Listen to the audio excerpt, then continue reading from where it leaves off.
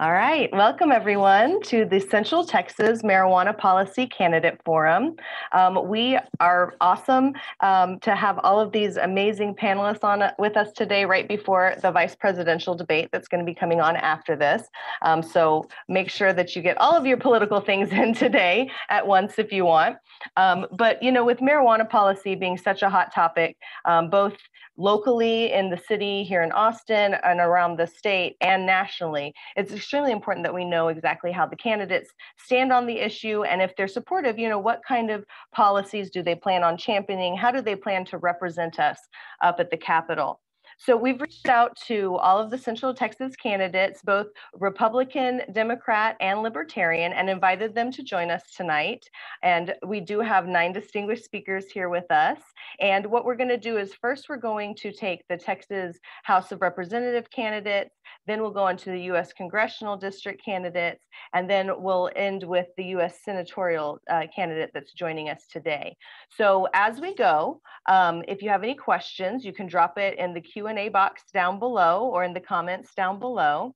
And we will get to those after everyone's statement. So there'll be a little lightning round of Q&A, and then we'll close it out talking about some upcoming events and important voting information. As you guys know, there's been a lot of things having to do with election dates in the news, and so it's extremely important that we're all up to date on how we can be registered to vote. Where do we vote? Well, registered to vote deadline passed on the 5th, but where can we go vote and when those early voting dates are.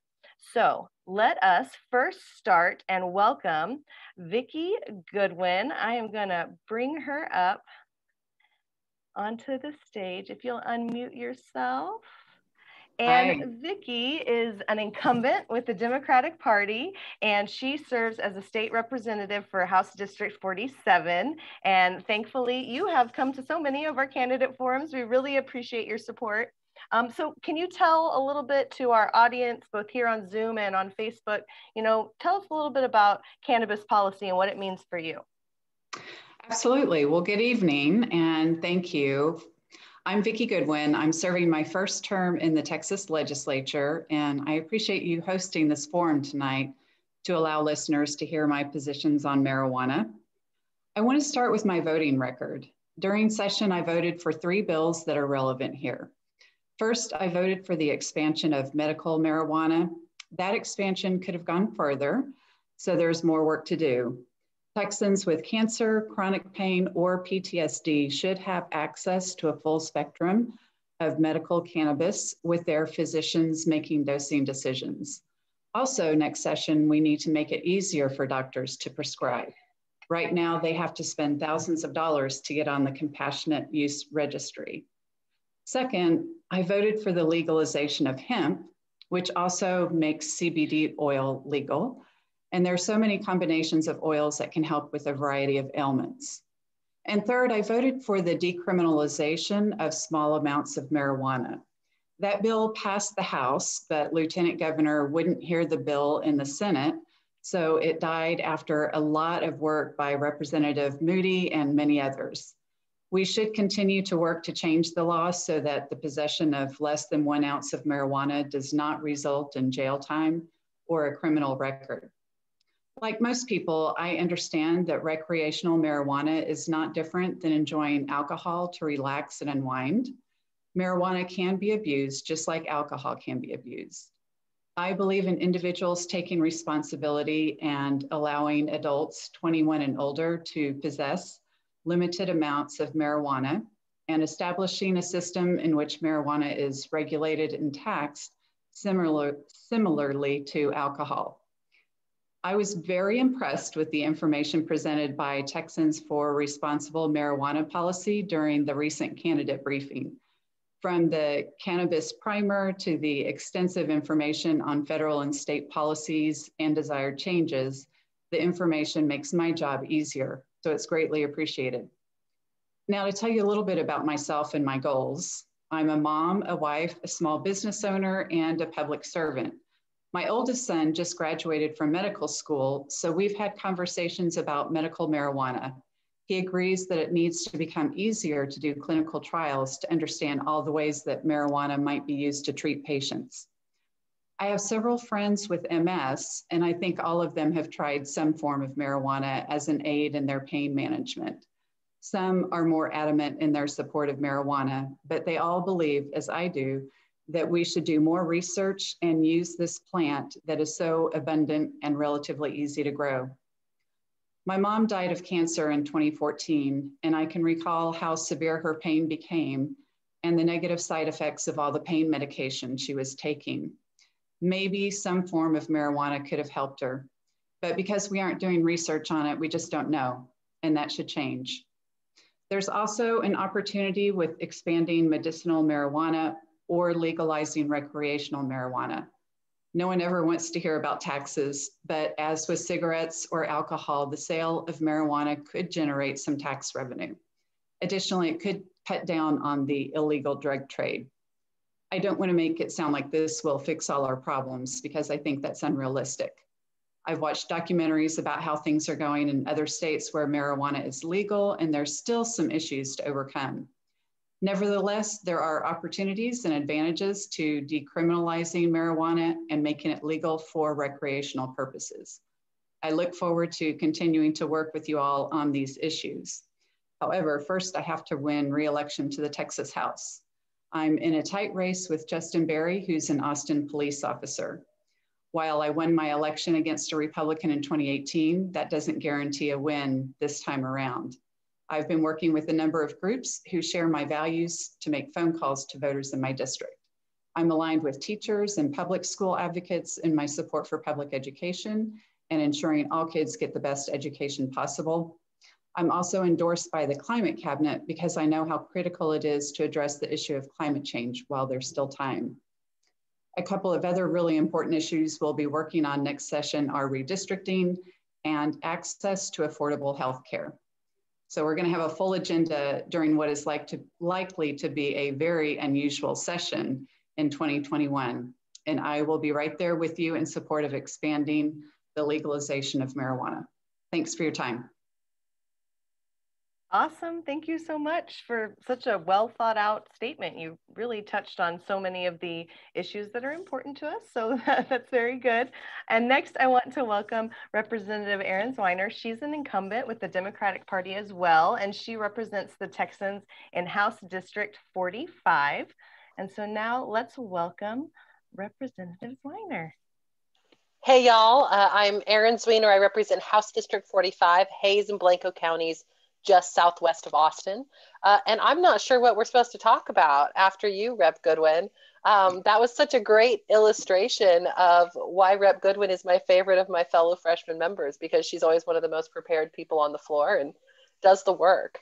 But, you know, I kind of want to acknowledge the political landscape that we are in. A majority of Texans support full legalization of marijuana. Unfortunately, our elected officials are a fair bit behind and are taking some time to catch up. And I really want to thank y'all for doing the work to help push candidates and office holders forward on this issue.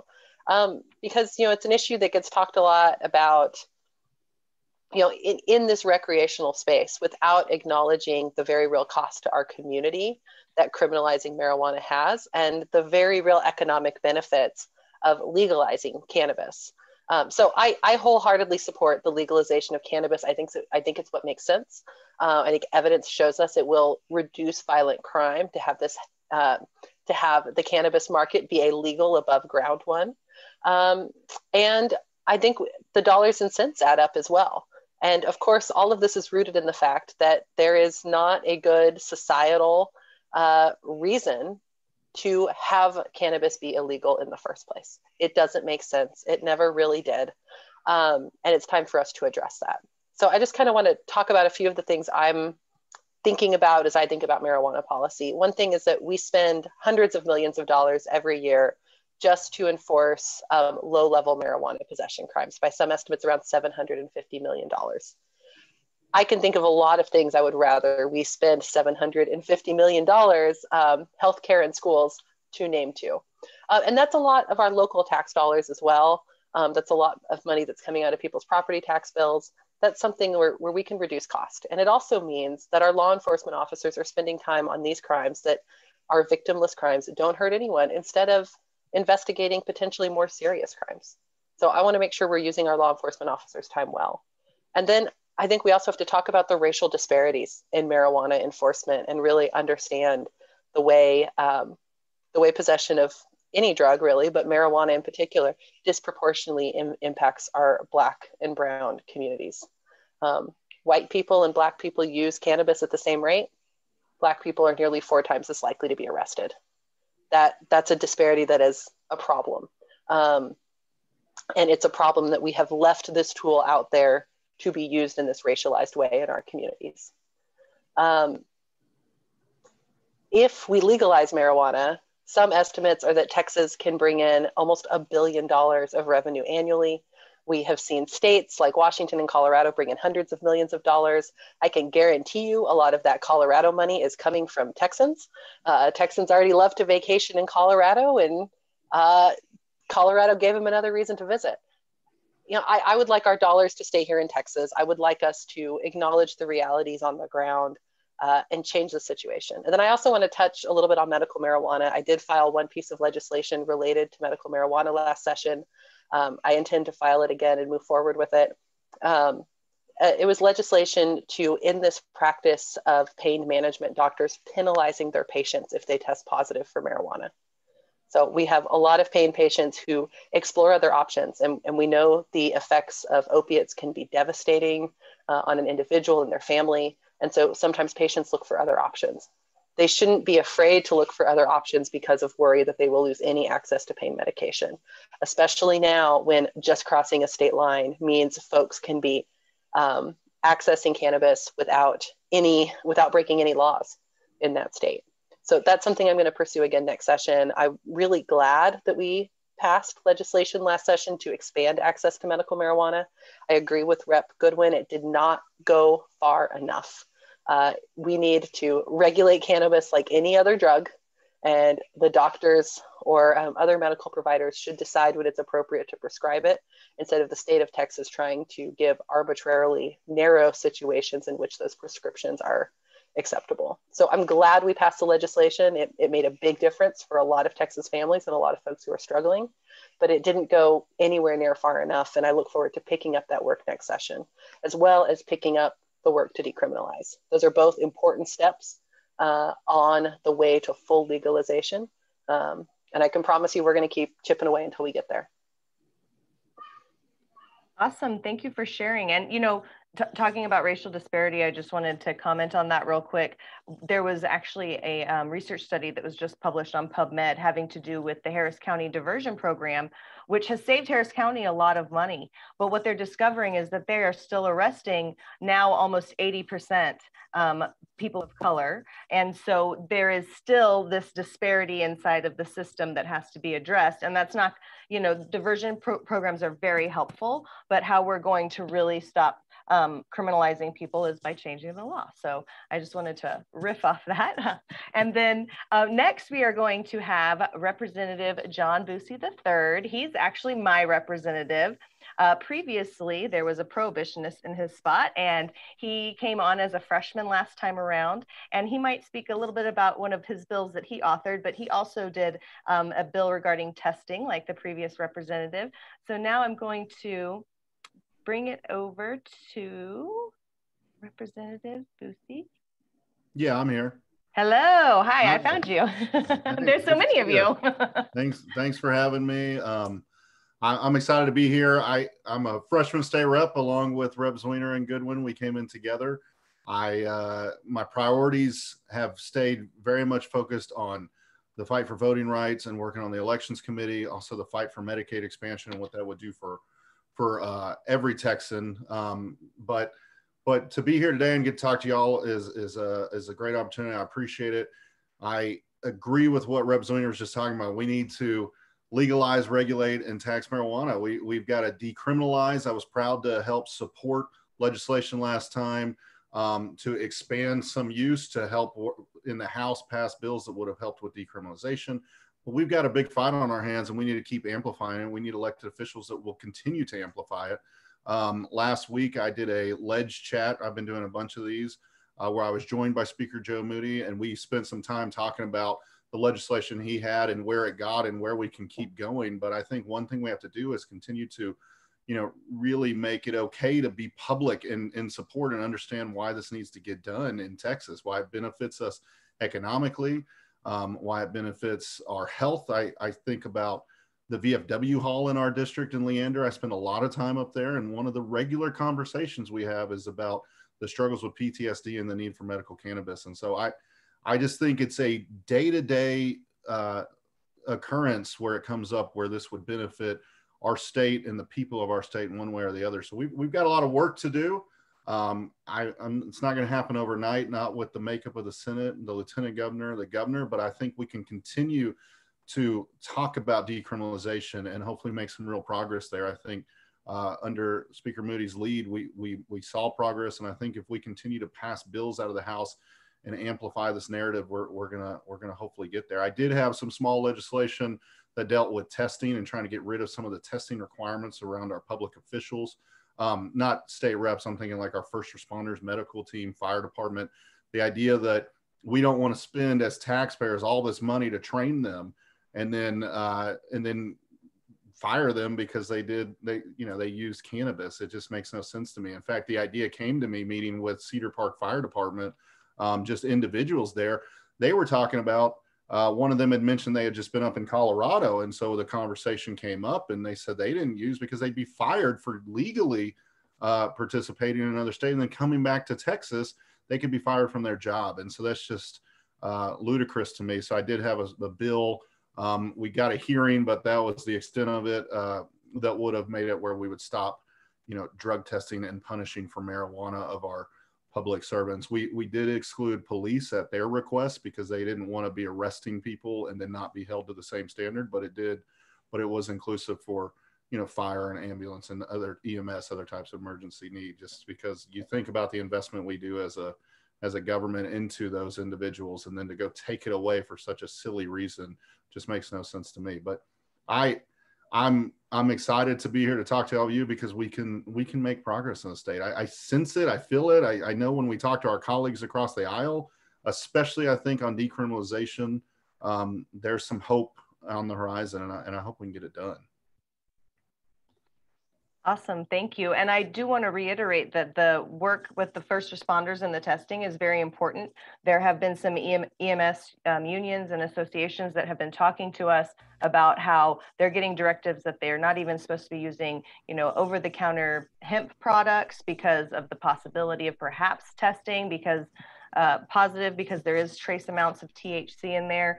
So this is something that is very important because of PTSD and all of these other issues that not only our veterans, but first responders are faced with. So thank you for being thoughtful about that. Absolutely. Thank you for letting me be here to talk to you today. I appreciate it. Awesome, thank you. And next we're going to go to Representative Donna Howard. She represents House District 48, I believe it is, and she is an incumbent and a nurse. So I am going to spotlight you, Representative Howard, and if you'll just unmute yourself and take it away.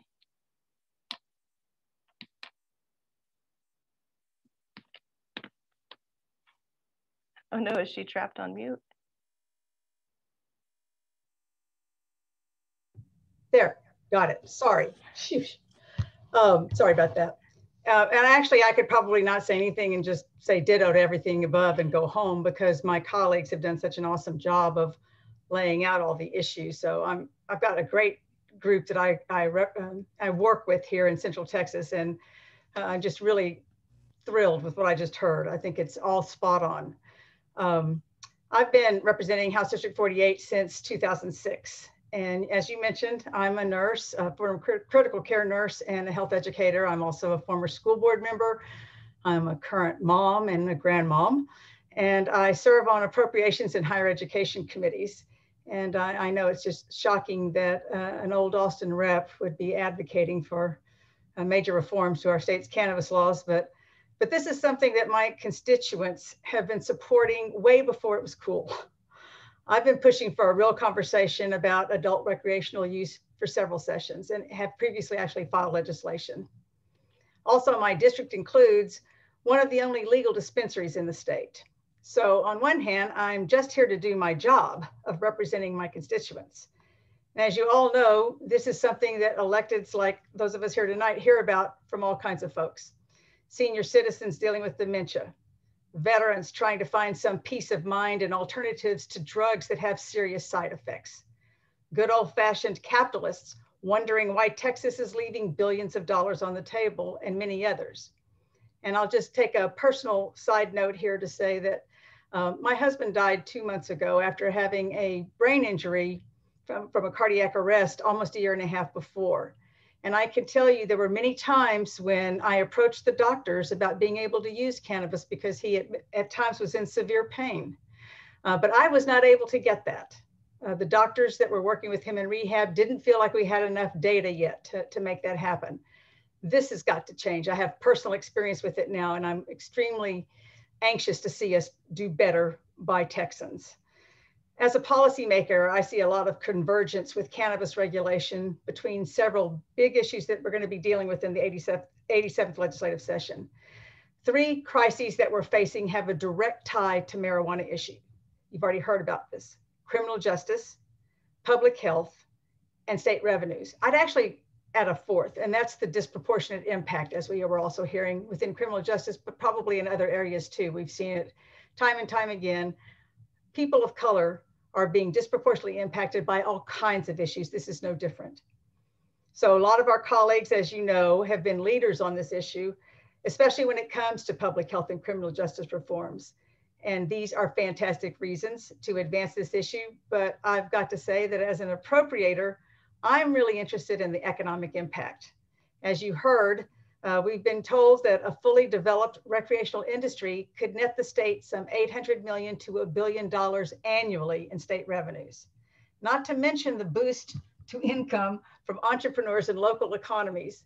As a member of the House Innovation and Technology Caucus, I can tell you this is a fertile field for innovation, not just in agriculture, but in banking, manufacturing, and healthcare. So I'm very grateful for the decades of work that you and Normal have put into advancing this cause. And I'm optimistic that the time is finally right for Texas to seriously reconsider our current cannabis regulations. I've been happy to have your support in the past, and I hope you will join me once again. Thanks so much for having me tonight. Thank you for joining us. You know, if I can have just moderator's privilege real quick, I'd like to ask a follow-up question, if I may. Sure. You know, you sit on the committee that deals with the processes up at the Capitol, and I know that I was just reading an article about all of the work that you're doing to look at what kind of protocols we might be facing. Do you think you could give us just a quick update on what it might be like to hold a hearing or to do lobbying during the session? Sure. I mean, unfortunately, the answer is I don't know, but we have been working on this. I met with the Chairman Guerin. I'm on the vice chair of House Administration, and we worked over the summer earlier to try to get things set up for some interim hearings to put in some safety protocols. But of course, that never happened because the Capitol never opened. And we must have public input, we must have public access. And without that, we can't hold our hearings. So the Capitol is still closed, despite the fact that even today, the governor is loosening the restrictions on bars. We already have other businesses opening up to 75%, but the Capitol is still closed. So the likelihood of having any kind of hearings in the interim seems pretty unlikely at this point. What's going to happen in session is somewhat up in the air, partially because we don't know what to expect. We're going into flu season. We're going into colder weather, obviously not that cold in Texas, but colder weather where people are indoors more. So there's the potential for another spike. We have to watch it and see what's going to happen. And we come in January. So it could be any number of things going on. I can guarantee you, though, that whatever we do, we're trying to set it up so that it's safe, transparent, and we have public access. I just don't know what that's going to look like yet. Well, I definitely take some comfort knowing that you are on the committee that is helping make those decisions and those protocols. And I'm sure that they will be thoughtful and trying to be inclusive so that people can have their voices heard, because it is so important. So thank you, Representative Howard. And that was the last of our representatives from the House, but now we're going to pivot and go to U.S. Congressional. So first we have Ted Brown. He is running for the U.S. Congressional District 17 as a Libertarian. And if you would unmute yourself, Ted, and go ahead and tell us a little bit about your position on cannabis. Yes, hi, Jax. Thanks for having me.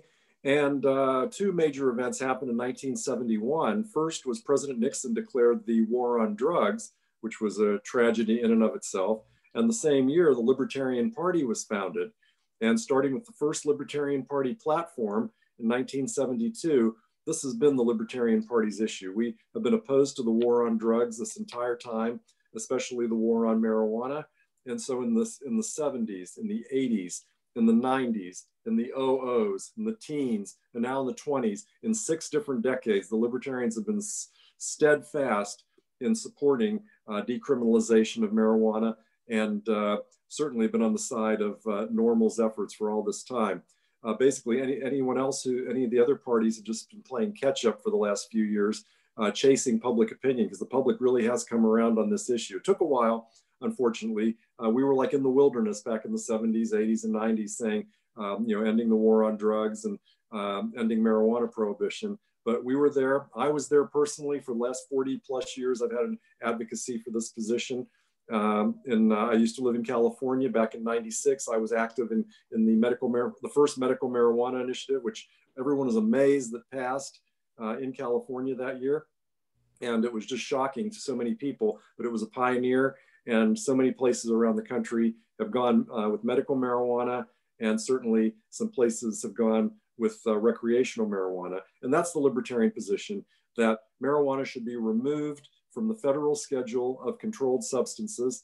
It should not be listed as something that's controlled. It should be available for any adult to use for any reason they want. It shouldn't matter whether it's medicinal, recreational, etc. It's a personal choice. Adults have the right to put any substance in their bodies that they want, and the government shouldn't be telling them that they can't do that. And all these years of people being put in prison, federal prison for drug offenses, like caging people for a plant, is just absolutely disgusting and disgraceful. And as some of the state legislators mentioned, it impacts the African-American community, the Black community, and the Latino community even more than the white community, because minorities, especially young men, are so often stopped by police and harassed and arrested for those kind of offenses. And that was the design of the war on drugs. President Nixon really wanted to go after Black people and anti-war protesters, and he thought marijuana was the way to do it. So anyone who's ever been convicted of marijuana offense, a nonviolent drug offense, should be pardoned, released from prison, and whether they're still in jail or not, have their records expunged. And libertarians would do that.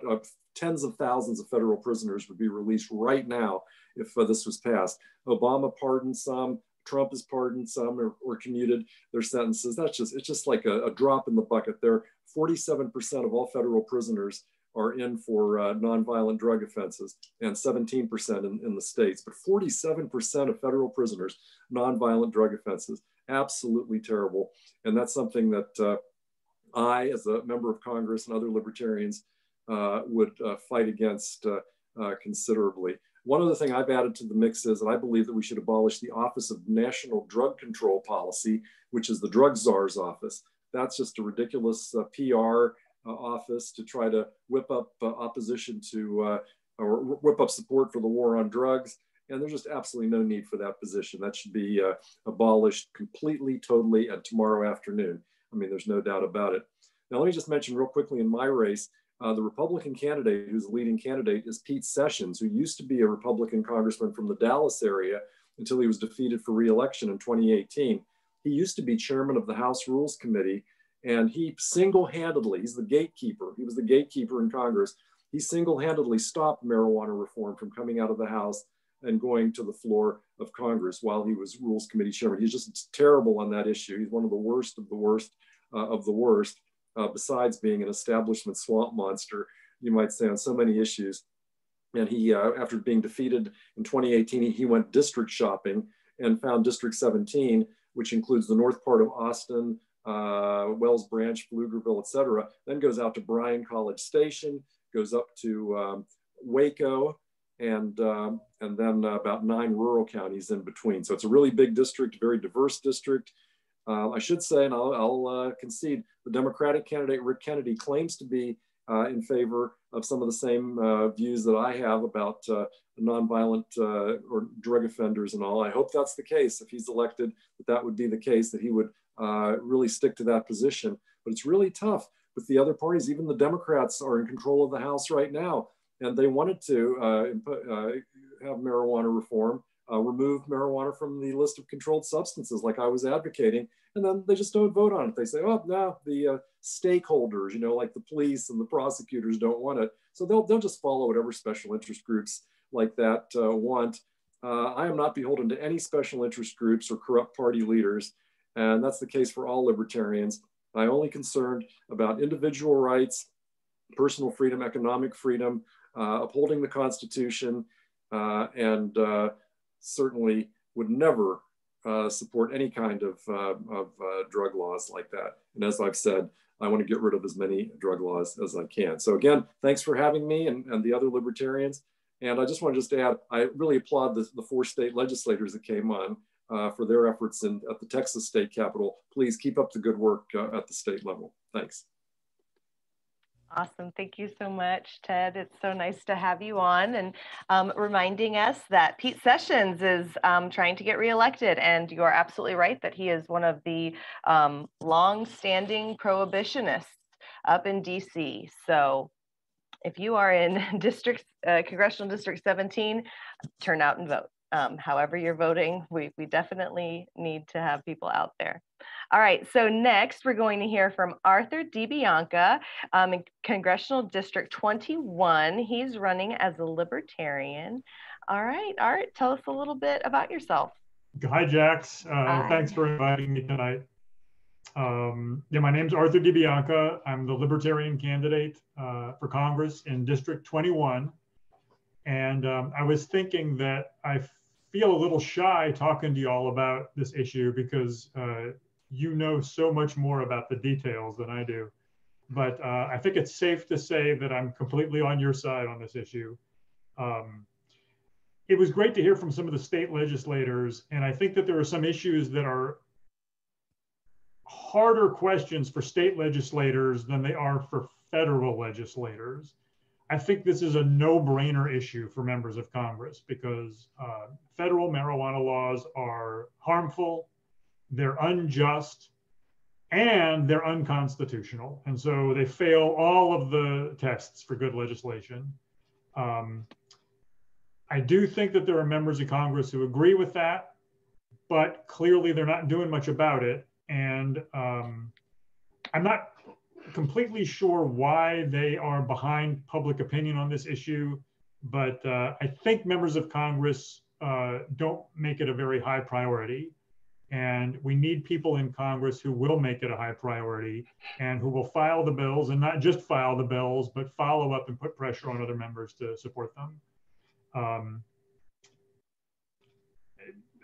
I think there are some federal policies that are challenging to implement because, you know, you have to maybe create an agency or you have to make a lot of adjustments to how things work to fit the new policy.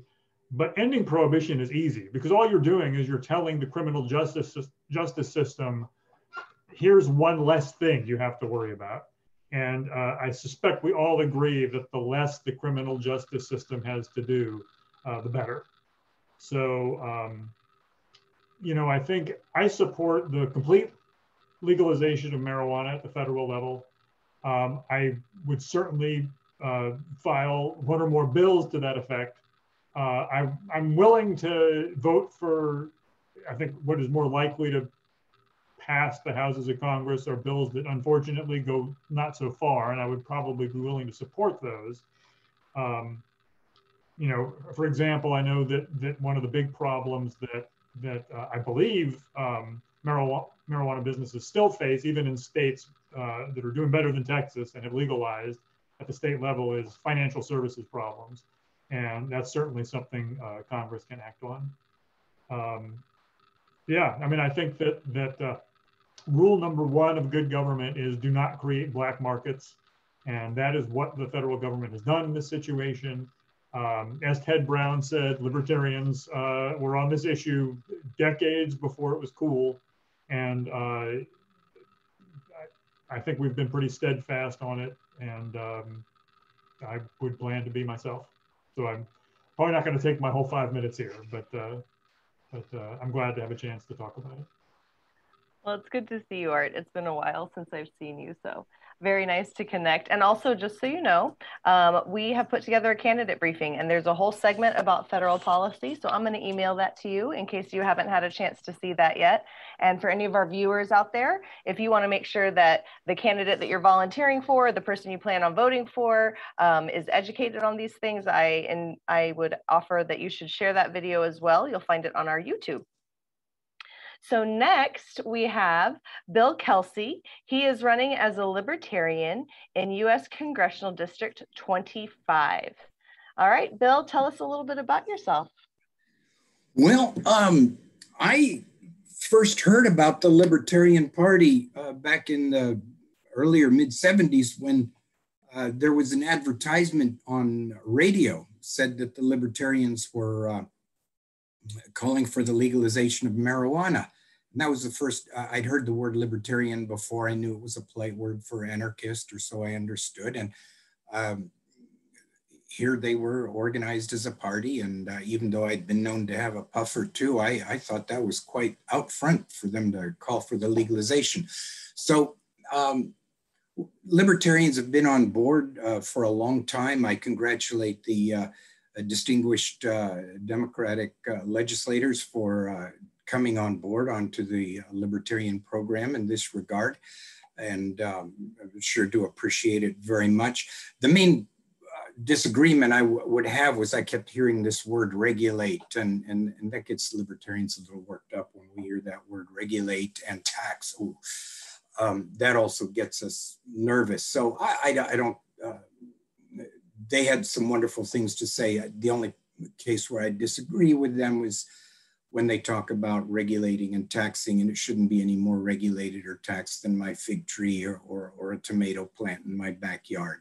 So that's where I would disagree. Other than that, when it gets to the actual bills, to me, it seems like a simple thing, but the attorneys have a way of making them complicated. So I would just turn to Jax and tell me how to vote, or if I had to initiate, it came to me to initiate a bill of some sort, I would have Jax or somebody she advised write it for me and make sure all the T's are crossed and the I's are dotted.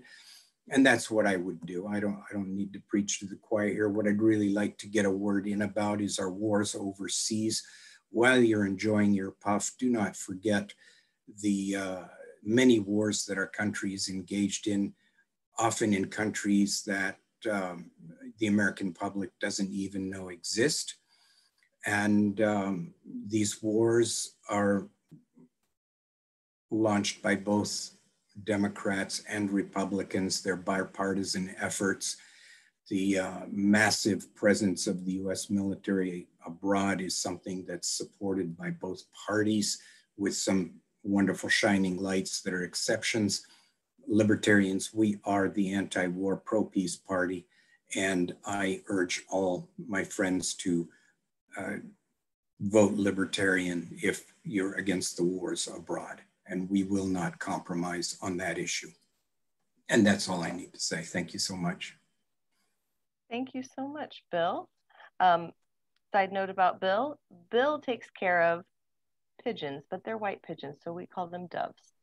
And it's a nice little hobby that I've seen him release them a couple times. Next, our last candidate before we get to the Q&A, I do see some questions in the box below and in the comments on our Facebook stream. So we'll get to those in just a minute. Keep dropping them in there. But next we have Clark Patterson. He is running for U.S. Congressional District 31 as a Libertarian. Clark, tell us a little bit about your positions. Well, first, let me just say thank you, Jax. Thanks you so much for having us third-party candidates.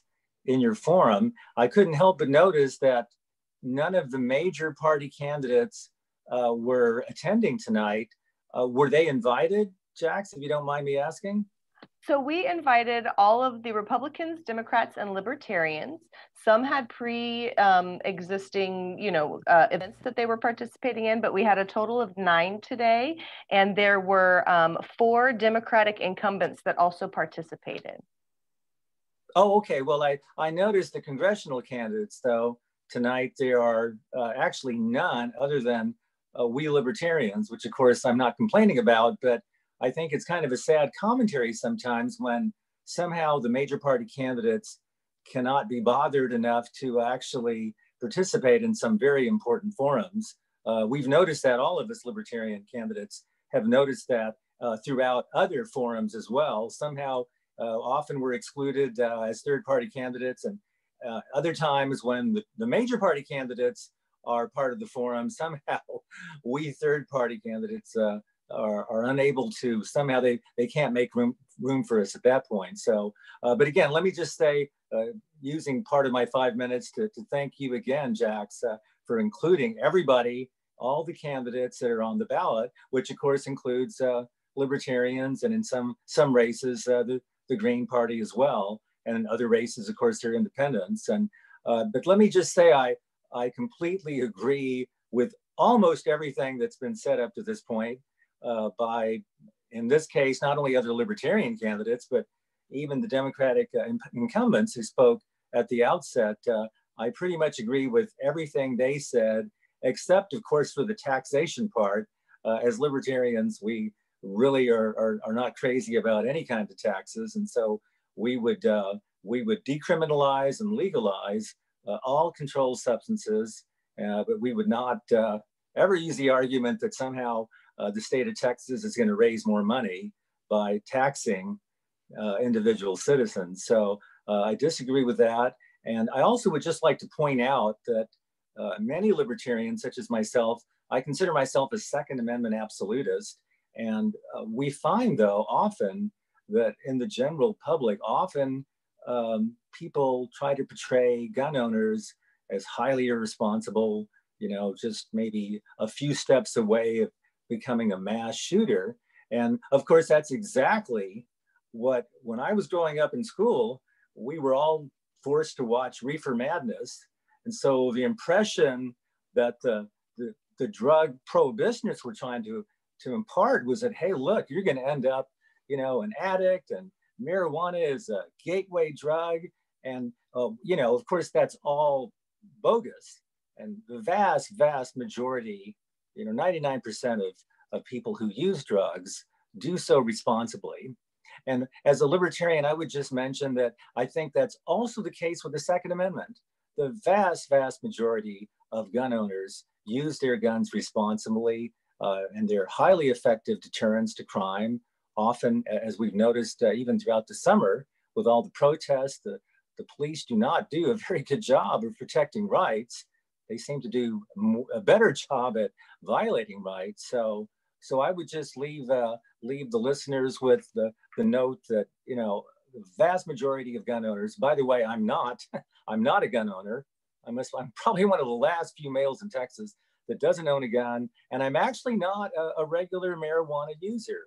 I'm just not, but I know the vast majority of marijuana users and drug users use those drugs responsibly, and they should be allowed to. And it's the same thing for the war on guns. The vast majority of gun owners that I know of, and evidence supports this, the vast majority of gun owners use those weapons responsibly.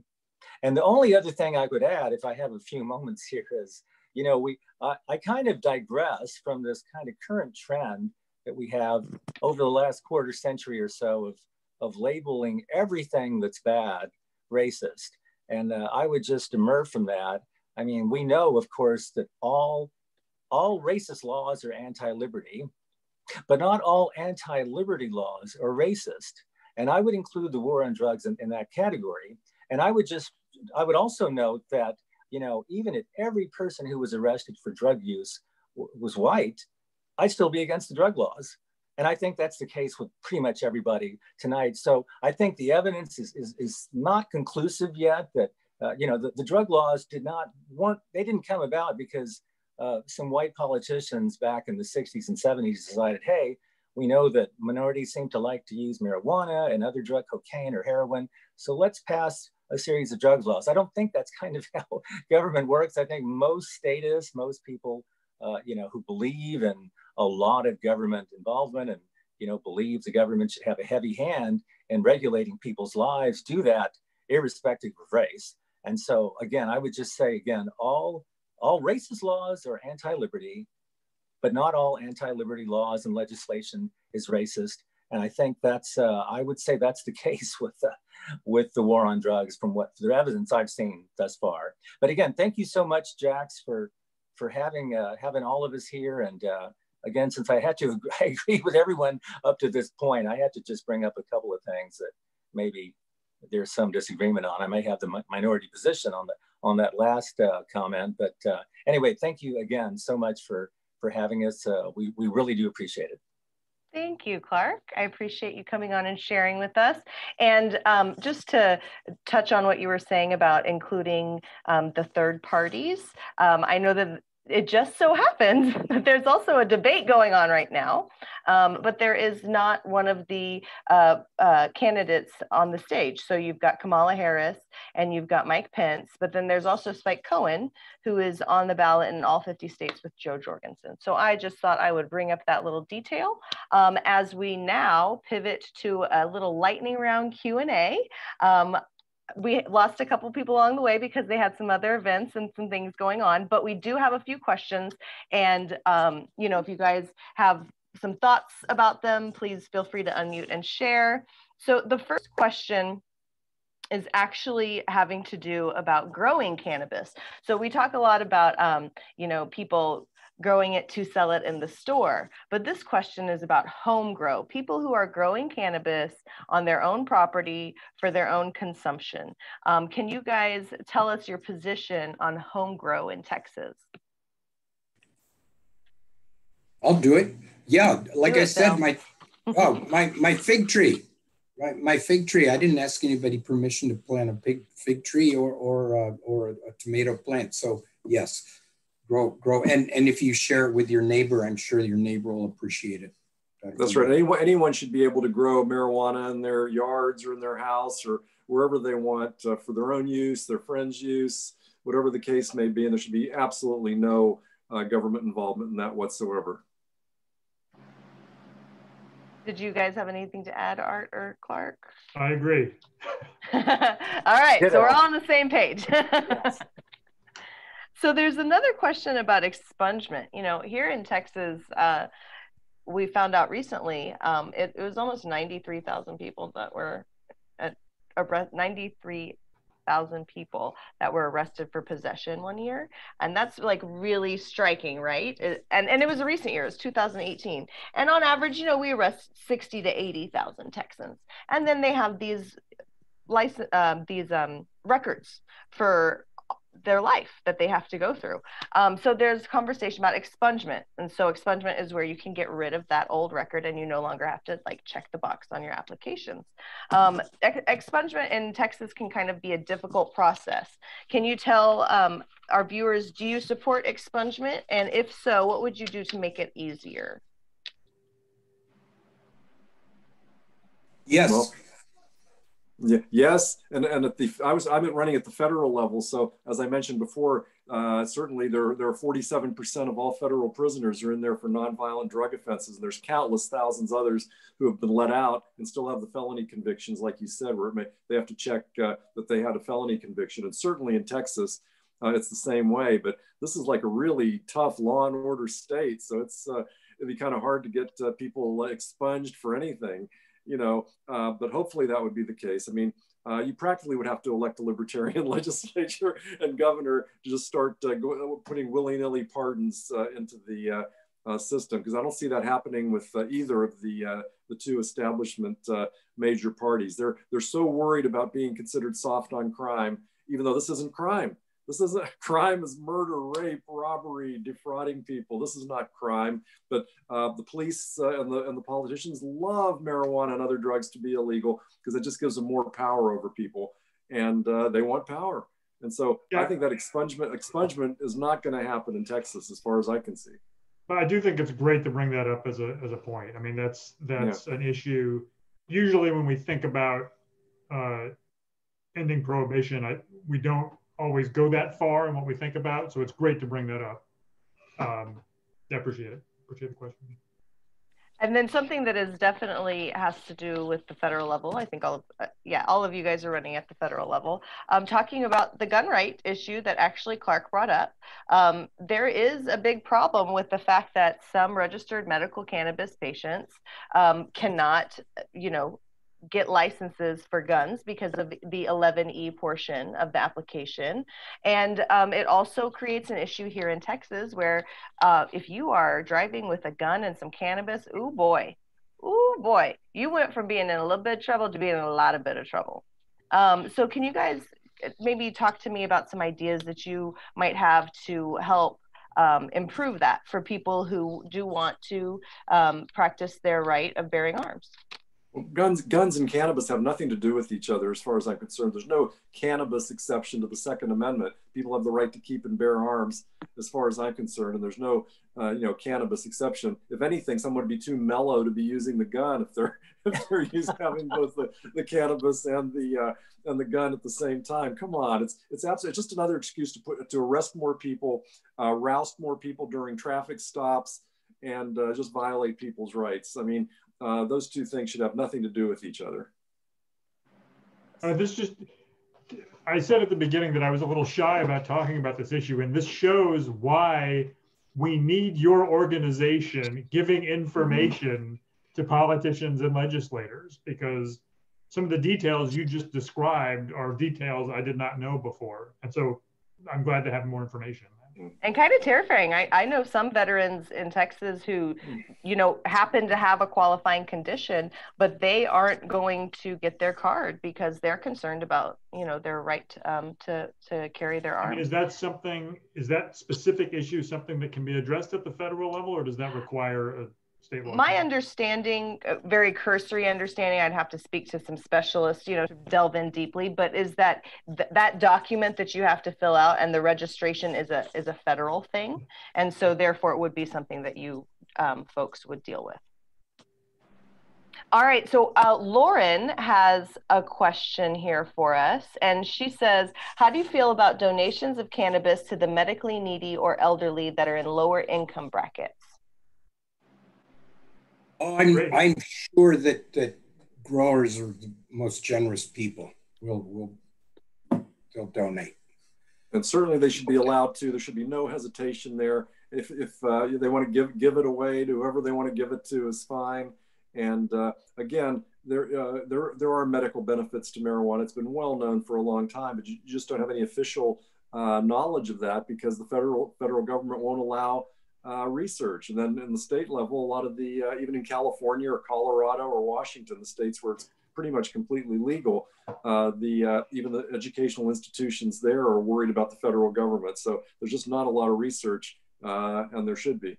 It's astonishing to me to think that any member of Congress would believe that the Constitution gives Congress the power to stop that from happening. A gift of a plant. Yeah.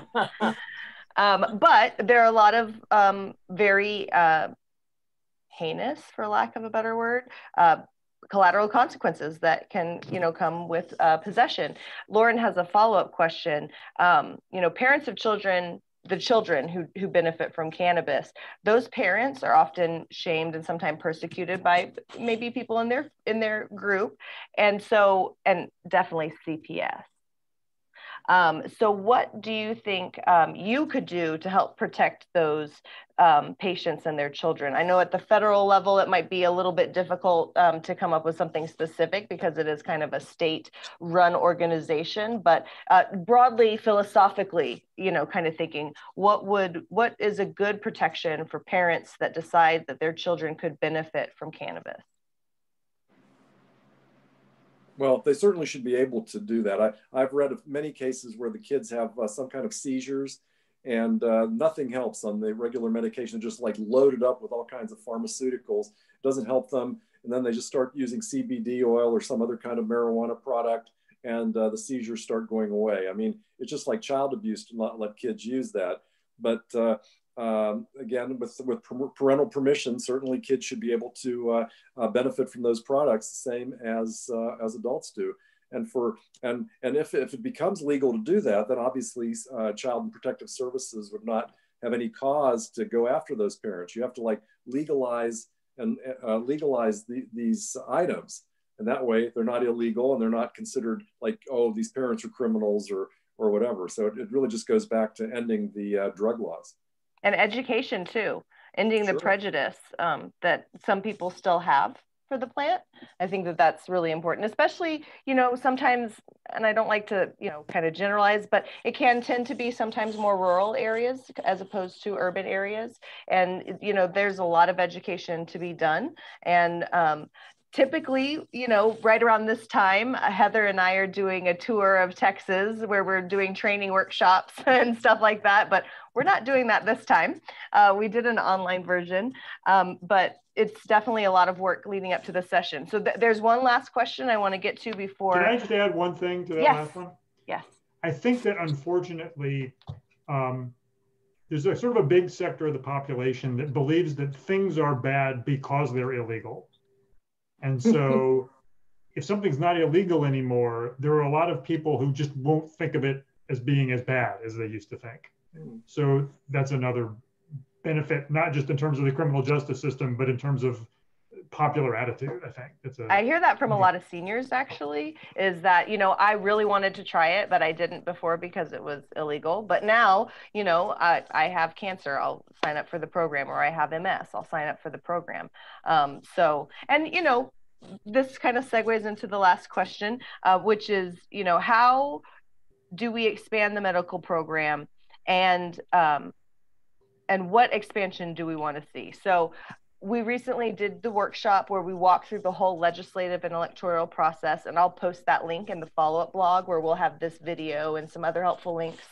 But basically what we need to have in Texas is where doctors are deciding with their patients what kind of cannabis would benefit the conditions that they have. And we need to make sure that the cap on THC is removed and that the arbitrary list of conditions, it can be inclusive, because right now we have about 12 conditions on a list for people that can get 0.5% THC cannabis oil. We are seeing some, you know, new uptake methods coming on the market from some of these people, but it's definitely very important that we let doctors and patients really decide what their best therapeutic benefits would be, and let them handle that as opposed to the government regulations. So just to touch on that briefly, how much money from taxes levied on cannabis could be spent? Did I read that right? How should money from taxes levied on cannabis be spent? Oh, I'm sorry, I lied. There's one more question, and it's about taxes. So there's a lot of discussion about how those funds should be spent. There are people, or there are states that put it towards public schooling. There are states that put it towards public health initiatives. So there's all kinds of ways it can be directed. It could be directed, you know, to the rainy day fund, or, you know, there's all kinds of ways that those taxes can be spent. But when we're talking about taxes, I think it's extremely important that we realize that if you're going to tax this plant, that you have to make sure that you are keeping the taxes as absolutely low as possible, or the black market just continues to thrive. Because people will continue to purchase things more affordable, even though there may be less, you know, protections for them. Yeah, and go ahead, Art. I was just going to say that I feel the same way when people bring up, when I hear the word regulation, and people say, well, it's okay, we can just regulate it. Regulation can become also like a backdoor prohibition, and can also, like you said, the black markets persist. So I think that's an important to watch both regulation and taxation, because like I said earlier, you don't want to create black markets. And really, Well, regulation should be, making sure that consumers are protected. Just, like if the product is bad, can you have recourse, for the company? Legislators will find a way to start there and end up with a kind of backdoor prohibition. That's my theory. Well, let me tell you, the one interesting thing about the process is that the legislators are only really half of this equation. The legislators write the statute, but then it goes through the regulatory making process that different bureaucratic agencies create these rules. And that's all the meat and bones on the skeleton. Meat and skin on the skeleton. It's Halloween. So that's why I used that, example. But so advocacy does not end at the Capitol. You have to continue it into regulatory advocacy. And so that's why we've done a lot of work, up at the TDA hearings and up at the Department of State Health Services hearings. So that's extremely important stuff. Isn't there I have one point too to add or ask about this. Doesn't the regulatory / tax process also imply that certain people are given licenses to grow and they can be the mega growers? And in exchange for them having a monopoly on growing and having a big market and other people without a license being excluded, then those mega growers can pay a tax. Or, I mean, that's how it works. Is that my understanding? Well, so there's taxes and then there's licensing fees. So taxes, depending on the structure, can be paid at every step of the process or just paid at the end by the consumer. But then you have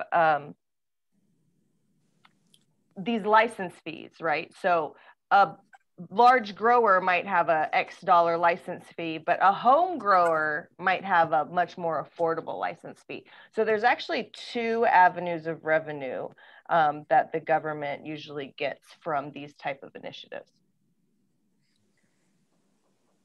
So little tax lesson. I'm not a tax specialist, but I know that. Well, you'd have to know that libertarians, whether they're in the state legislature, if we get in there and if we go to Congress, we're not going to be advocating taxes. We don't raise taxes on anybody. We might not get an opportunity to cut taxes, but we sure are going to create some new tax. I mean, that's like a given for libertarians. There you go. Awesome. Well, thank you guys. I'm going to pivot now to important dates and upcoming events, but I want to thank each of you for participating and staying around for our Q&A. I really enjoyed chatting with all of you. And for everybody who is watching, there's also our voter guide available at texasnormal.org. You can click there and you can look up how your representative or how your legislator or your candidates in your area stand on these positions. So thank you so much, gentlemen. And Thanks, I'll be tuning in on November 3rd to see how everything goes. All right, so now talking about some upcoming events and some important voting information. I am going to share that link for the workshop, like I mentioned, and in the workshop, I go over some mail-in ballot details and some other information, but just a few high-level things for you to know. If you are not already registered to vote, I am so sorry, it is too late. The deadline to register to vote was October 5th. Now, early voting for the general election is going to begin on the 13th, and it's going to run all the way to the 30th. You may have seen that there was a lawsuit going on to shorten that time frame, but it did not, at this point in time has not been successful. So we do anticipate that it'll be from the 13th to the 30th that you'll be able to participate in early voting.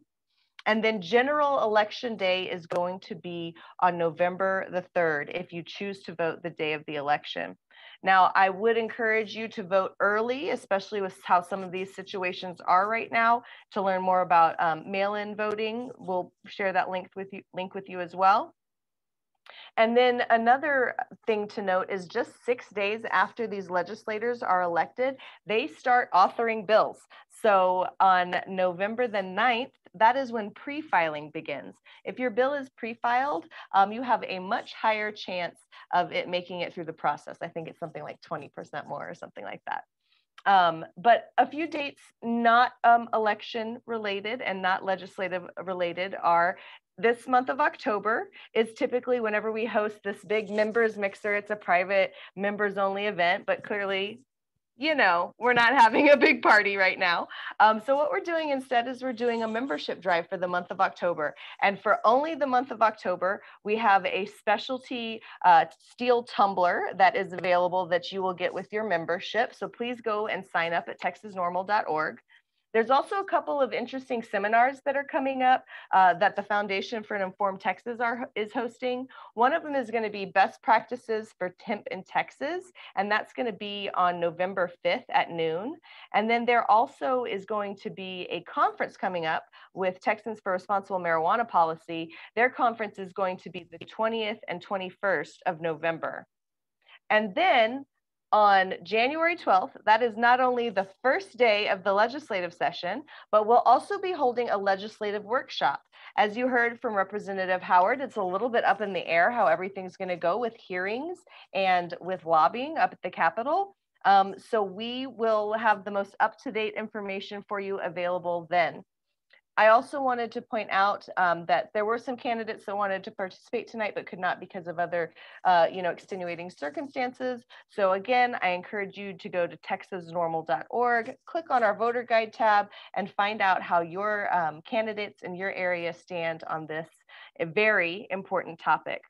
And so I know that there is a debate going on. It's kind of interesting that our monthly meeting ended up being on the same night as the presidential debate. So what we're going to do is we're going to take this video, put it on YouTube, and we're going to share it with everybody in the districts that had candidates here today so that they can hear from these candidates and learn a little bit more about their position. And guys, that's it for tonight. I'm going to keep it short and sweet. I appreciate all of you for tuning in and being involved. It's a very exciting and wild time right now. And so we're all just learning and doing our best together. And I just want to thank everyone for your continued support of Texas Normal and our work to legalize marijuana in Texas. So I hope that you guys have a wonderful night.